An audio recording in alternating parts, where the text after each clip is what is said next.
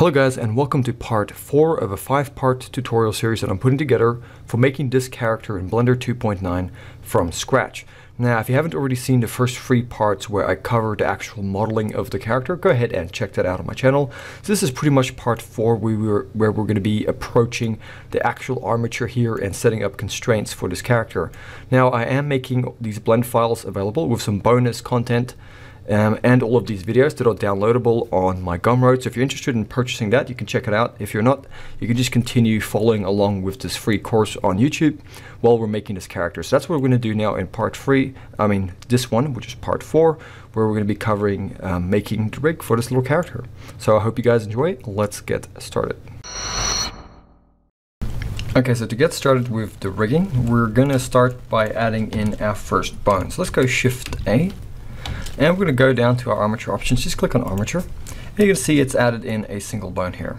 Now, one thing I suppose we do need to keep in mind is the scale of a character. So I'm just going to quickly open up my original here, and I'm just going to have a look at the scale. So if I go Shift A and I add in a cube, we can see that's kind of the scale we're dealing with here. So let's just quickly have a look at my character, the one we're doing, and I'm just going to go Shift A, just add in a cube.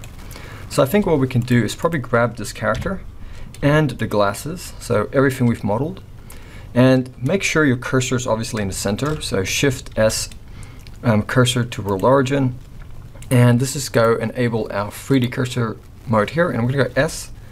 Let's just scale it down to about there. So that looks a lot closer to my original.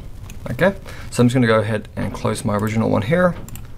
So now we have the scale established and we still have the glasses and the character active or selected. We're going to go Shift A, just make sure to apply the scale. That's super important.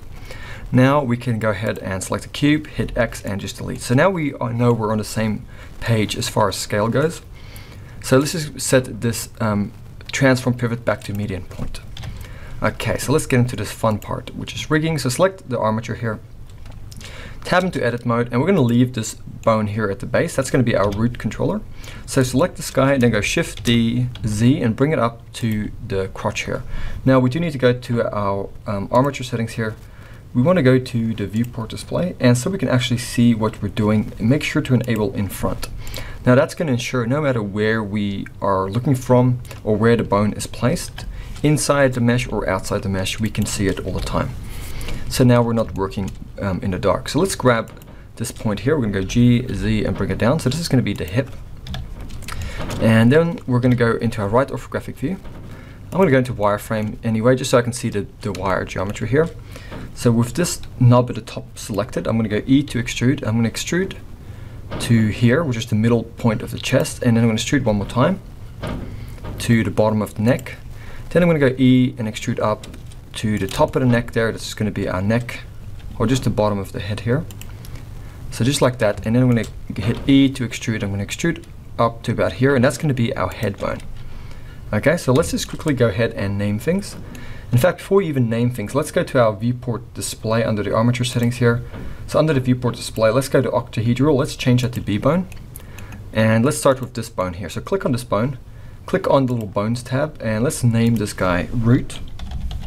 Now it's very important that you don't click on this guy here and then name it here, because this name under the armature here is just the name of the overall system of bones. So if you actually want to rename an individual bone, make sure to click on a bone. And it's super important because the naming is going to matter. This won't work very well later on for you if you don't name things properly. So go ahead, name that root, grab this one at the bottom, and let's call it hip. And let's grab this one here. And if that's selected, let's just go Control Alt S and scale it down. This one as well, Control Alt S. And the neck, Control Alt S, make it a bit skinnier. And the head, just a little bit like that, just so it's a little bit nicer. So we have the hip named here, hip. Let's grab this bone here, bone 002. Let's call it spine 1. And let's grab this one at the top and let's call it chest. So I'm just going to call it chest. In fact, you could just call that spine, but I'm just going to leave it at spine 1. So we got the chest here, and then we're going to grab the neck. Let's call it neck. And obviously the head, no surprise to you, we're going to call it head. Okay, so we have those done. And by the way, over here in the Armature Settings, if you come down to the viewport display, you can enable names, so you can make sure that everything is named, so you haven't missed anything. So I'll go back to the Bones tab here. So let's add in our bones. It's going to be for the legs. So let's grab this hip here. And in our front orthographic view, we're going to go Shift D, and we're going to move it to our right, but our character's left side. So it's actually the left, even though it's right from our perspective. Then we're going to go R and rotate it upside down like this. I'm going to grab this knob at the top, bring it over here, and we're going to bring this guy here. So select this guy, and then go Control-Alt-S and scale it down to make it a bit skinnier. And let's call this socket dot capital L. Now I cannot emphasize enough that the dot capital L is extremely important for mirroring it over later on. If you do not name it properly with the end conventions, it's not going to work. So make sure dot capital L. It can't be dot space capital L. It can't be dot little l. It has to be dot capital L. Okay, so I've called it rocket, so socket. Just make sure it's socket. Socket dot capital L.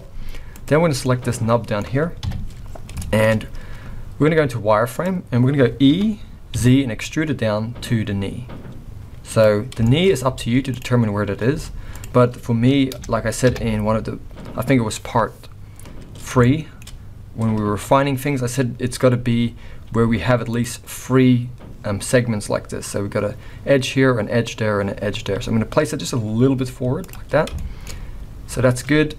That's where our knee is going to be. In our front view, I'm going to move it. In fact, I'm going to grab the whole bone in the front view and just go G, X, and move it over, just so it's in the middle of the leg. Then I'm going to select this nub at the bottom. I'm going to go E, Z, and extrude it down to where the ankle is. Go to my right view, G, and move it back a little bit so it's in the middle of the leg. And in our right view still, I'm going to go E to extrude this, and I'm going to extrude it here, and that's just going to be our foot. So we haven't really named these yet, so let's just quickly do that. So to stay on top of things, we've already named the top one socket.L, so let's just grab this leg, and under the bones tab here, let's just call it upper leg dot capital L.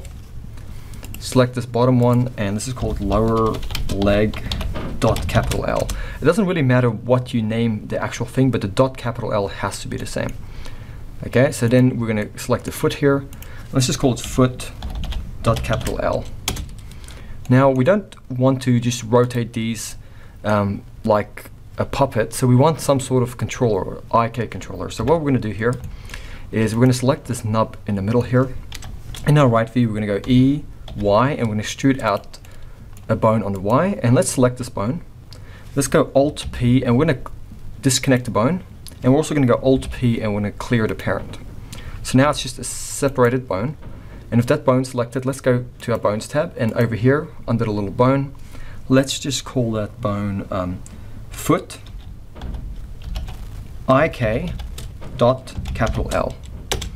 So now that's going to be our IK controller. In fact, I'll quickly show you how it all works. Let's go into our pose mode, and then if we select this guy here and we hold in shift and we select the lower leg, so this guy first, holding in shift, select this bone to make it active. We're going to go Control Shift C or Command Shift C, and we're going to make this inverse kinematics. Now if we select the lower bone here and we go to our constraints tab, we can increase the chain length to 2, which means if we now grab our IK bone here and we move it, it'll affect these bones 2 chains up, just like that. So that's what we want to see. Okay, but at the moment, if we rotate it, our foot's not rotating. So what we need to do is we need to go into edit mode, then grab the foot here, and then holding in shift, we need to select the IK and then go Control P, keep offset. So now if we go into our pose mode, we select the IK and we move it, not only can we move the leg around like this, we can also rotate the foot at the same time with just one controller, which saves us a lot of time, and that's really good. Okay, so let's just make sure everything's named. We've got the root named, we've got the foot.L, the foot IK.capital L, the lower leg.capital L, upper leg.capital L, socket.capital L. So let's go back into edit mode. I'm going to select the socket.capital L, holding in shift, select the hip. Then we're going to go Alt P and we're going to go keep offset. So now, if we go into pose mode again, we can select the hip, and the leg will automatically work with that as well. Okay, but if we select the root controller, nothing goes along. So let's just go back into edit mode, select the hip here, and then holding in shift select the foot IK. So both of these, then holding in shift still select the root controller, go control P, and then go keep offset. So now if we go into our pose mode, this root controller will move everything. But if we bring our hip down, the character can sit with just one easy control, and we can also control the foot separately like that. So everything so far is working fantastic. Let's get into making the arm. It's very similar to the foot. So let's just go, or the leg, back into edit mode. We're going to select the chest bone here in our front orthographic view, shift D to duplicate it, just rotate it in your front view. Now it's doing something funny here, so let's just grab this nub and just move it. Okay, so the reason it's doing that, because in our right view, you can see the chest bone isn't quite straight. So one way to fix this is just to select this guy we just moved, and then go S, Y, 0, and it'll flatten it out. You can also go, I believe, Control R, and just rotate it back into place, just like that. So just so it's nice and straight. So we want to take this guy, and we want to place it just here, kind of just above the armpit, but just where the shoulder is. Then grab this nub here and place it right in the middle of our arm here, where it's going to deform the elbow, so right there. And we want to make sure that this guy isn't too forward, so we're going to move it back just a little bit, so it's right in the middle of the arm there. And this is call this guy, go to our bone tab here. Let's just call this one upper arm dot capital L. Once again, make sure it's dot capital L. With it still selected, holding in shift, select the chest bone, then go Alt P, or sorry, Control P, keep offset. So now we've parented this to the chest. So if we go into our pose mode and we select the chest here and we rotate it, you can see that the arm goes along. So back into edit mode, let's select this nub here in our front orthographic view, go E to extrude, and let's extrude it down to here. Go to our top view and just make sure it's kind of where the wrist is. So the wrist area, right here, like that. Cool, and let's call this bone lower arm dot capital L. And you can see here, so this one's named upper arm dot capital L, this one's named lower arm dot capital L. So let's extrude the hand bone. So I'm going to grab this nub here, go E to extrude, bring it in here, go to the top view, and then I'm going to select the hand here. I'm going to go Control Alt S and just scale this hand bone down a bit. And let's just call it hand dot capital L. Now I'm not going to make finger bones for this, just going to keep it simple. But if you want to, you could easily just duplicate this bone, add in some finger bones here, and then just parent them to the hand. It's pretty straightforward. I'm pretty sure you guys can figure that out. So now we also need to make an IK. So let's just grab this nub here. Let's go E and just extrude it out like so. Select the whole bone and go Alt P and then disconnect the bone. Alt P, clear parent. Then select the hand bone here, holding in shift select the IK. Control P or Command P, keep offset.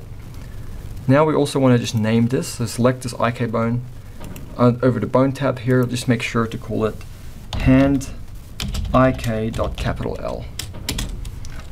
So let's go into our pose mode.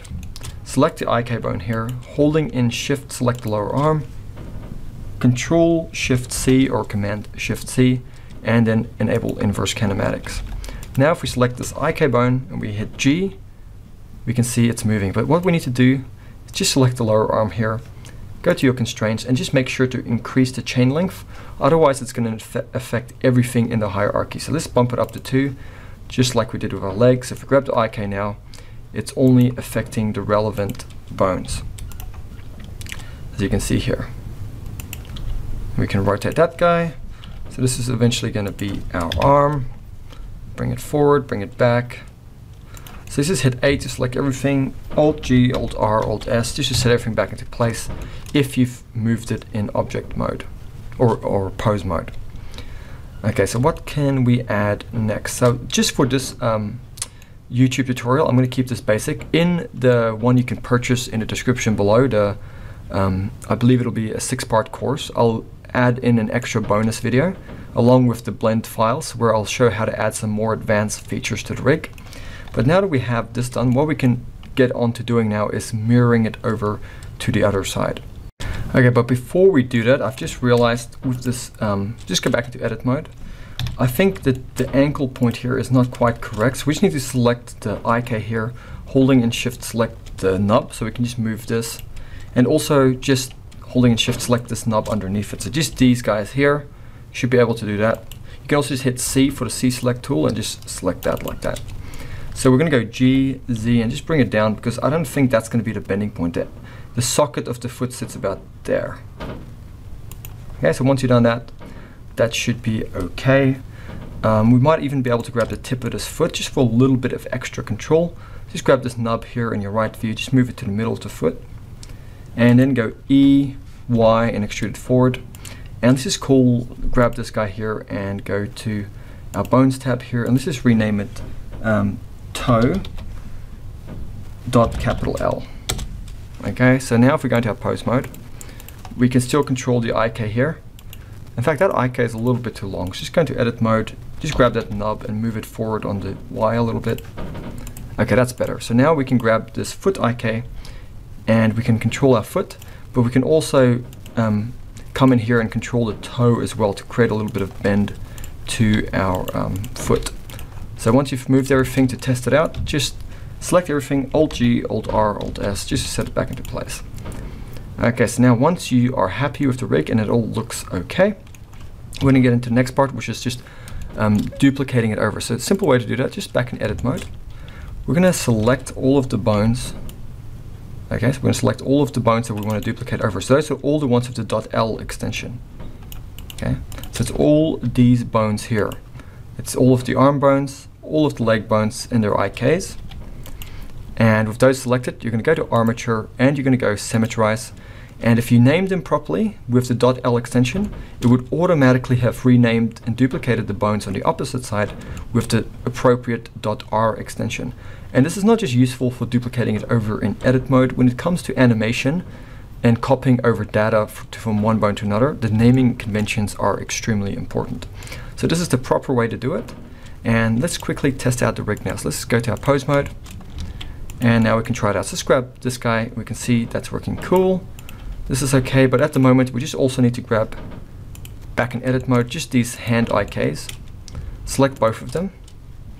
Holding and shift, just select the chest here and then go Control P and go keep offset. So now if we grab the hip here and we bring it down, the arms go along and the head, the body, everything else. But we can still individually control and rotate the IK for the hands like this. So we can control this, even though we can still rotate this independently. It gives us a bit more control. Okay. Also just grab the foot IK. Let's test it out like that. Now you could also add in targets for the knees to control the direction of the knees. I'm just going to keep it simple for this tutorial. We won't get into that. So let's just hit A to select everything, Alt-G, Alt-R, Alt-S. In fact, there might be something I'll include as a bonus content in the description below on my Gumroad, because I am putting this together for purchase as well. Okay, so that's pretty much our rig and constraints done. So what we're going to do in the next part, and I think that's going to be part 5, because this is part 4, we're going to be doing the weight painting, where we're going to be essentially attaching the rig to the mesh here so we can control the mesh. And that's going to be really fun, because it's at that point we can start really seeing the character come into its finishing stages.